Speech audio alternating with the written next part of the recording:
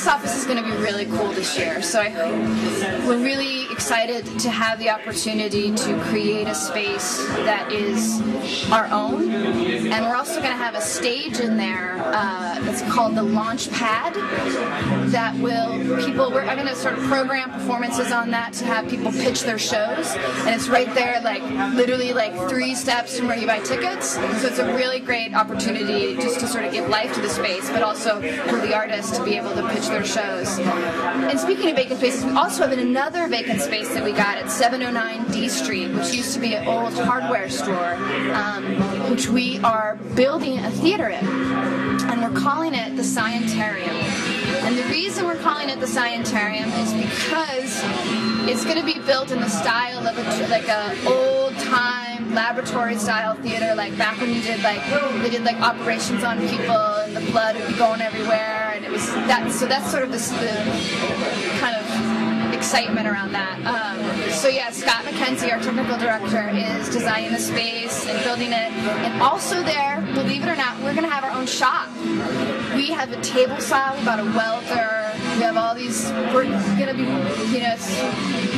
we're going to actually be able to build our own space right there and have the shop right next to it. So that's a huge, that's another. So with the box office and with the Scientarium, those are 2 really big things that, one, we're taking a lot of risk on, because it is sort of like, costs a lot of money to do them, but it's also sort of getting feedback from artists about what they want with spaces and what they need. This seems like a good sort of kind of test for us to see in the future if we can get more vacant spaces and do similar things like this. Another kind of cool thing we're doing with spaces at the warehouse, we're using the 3rd floor this year, which you may say, what is that? I've never heard about the 3rd floor at the warehouse. They actually have a 3rd floor. It's completely sort of unfinished, and we're going to build we're going to build a space up there. We're calling it the Coliseum, sort of in a joking manner, because it's not a Coliseum at all, but it's going to have like 3 tiered risers that we put the seats on, and there's 1 column in there that we're going to paint to look like so it'll be like a Coliseum.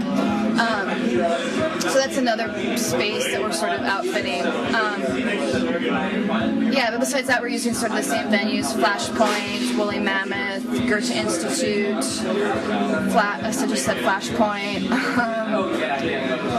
Woolly Mammoth, we're using their rehearsal hall and their main stage again, and we are once again using Touchstone, which we used last year. We did it in the round in there. We're going to do a similar thing this year. So the next sort of 3 weeks for us is a lot of, one, sort of finalizing things, but also sort of finalizing things and also getting the shit done, because we have a lot of building that we have to do, and so a lot of our production team right now is building, and box office is hiring staff, making sure we have all the right equipment and stuff in there. So, and a lot of what I'm trying to do this year too is get the word out about the festival, so that we've made a list up of sort of artistic directors, people that work at art centers on the East Coast.